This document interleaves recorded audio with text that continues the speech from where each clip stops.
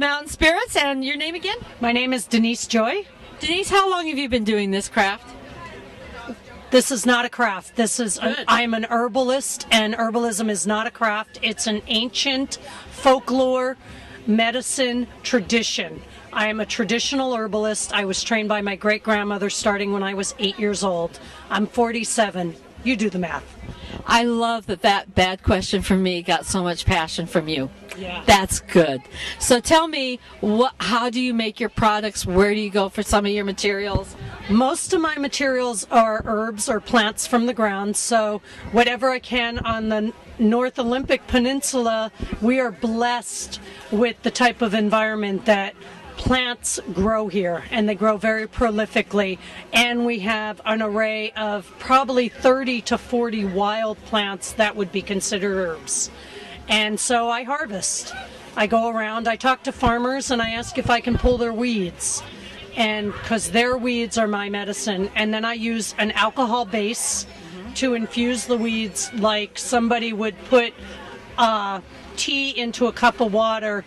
I put weeds into an alcohol base, and that becomes a tincture after a certain amount of time. For things like salves or well, let's go with salves. With salves, it's an oil base. It's the same process as a tincture. I take the plant material and I soak it in an oil. Some plants require a warm infusion. Other plants require a cold infusion. So depending on what plant material, and that's the difference between an herbalist and a novelist. I know exactly what plants will break down in the heat and no longer be medicinal. One of my favorite products that you sell is chamomile. We refer to it first aid in a jar because we use it for so many things. What are some of your most frequently selling? Calendula. Okay. Sorry. So what are some of your most popular creams that you make?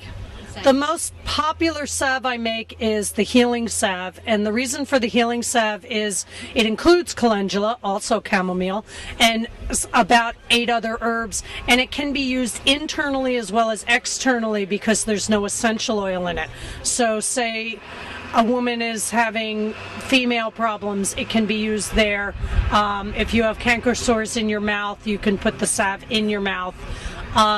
The other product that people really like is lizard cream, and I think a lot of it has to do with the name. It's good for scaly skin, and people put it on the backs of their heels that crack, or even just use it. I have a lot of nurse practitioners that are wearing gloves in and out all day, yes, and they use it to keep their hands moist and not get cut or burned.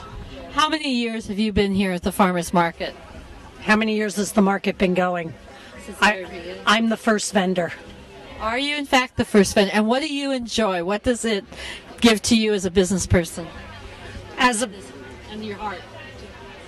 What I really like about it is that it's an open air market, so it doesn't have that closed feeling of a craft fair. We can look at each other and we get to know our neighbors, and I get to talk to people and enjoy their company and see the locals in my community. And especially now, I just recently closed a retail store, and it gives me a personal connection with the people I'm supplying medicine for. Right. And that direct purchase and direct way of doing it. So yes. Thank you very, very much for being here from the first day, and thank you for the interview with 4-H News. No problem. Thank you, guys.